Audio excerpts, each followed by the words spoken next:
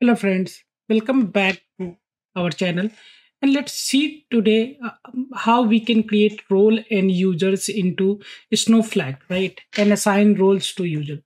So let's that syntax which we are going to use, that create or replace role with my new role, whatever name we want to provide for role, and that is how we create that role.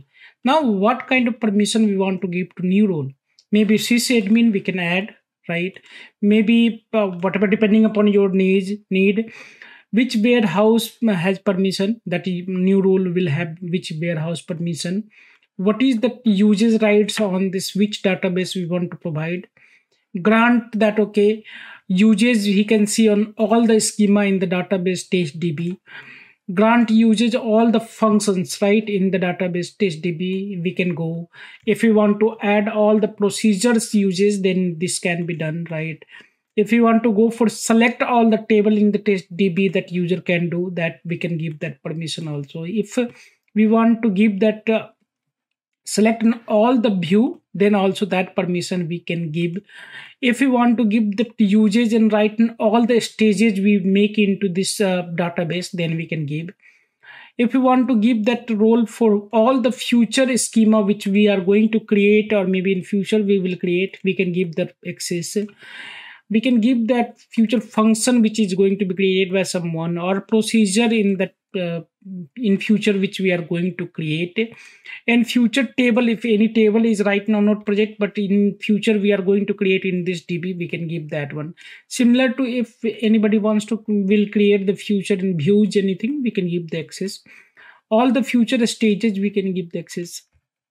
Now if we see that role is created and how to grant different accesses to that role, how to create user we can do with the password is specified and create user statement. What is the default role we can give, or if user has to change the password very first time, we can give the details, right?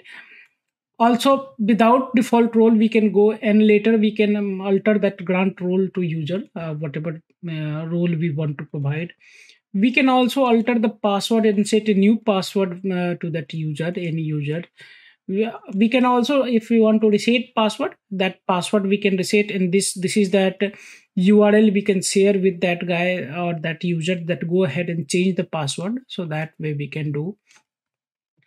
Also we can if somehow it is disabled, that user got disabled by trying wrong password, we can disable it also, and then disable equals to false, so we can enable that one also, right?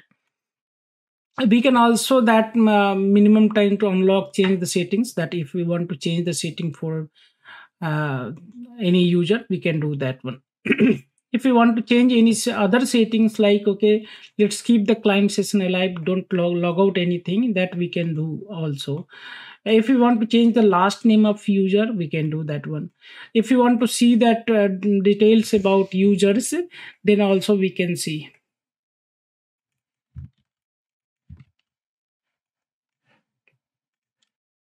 Okay, what is the different default user details are there? That property, James Smith, whatever password in the must change password, disabled or not, date to expiry, every detail we can see for that user.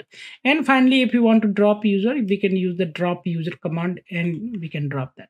So this is two things we wanted to see, that how it is working into snowflake, and I hope that that will be useful to you also sometime. Thank you.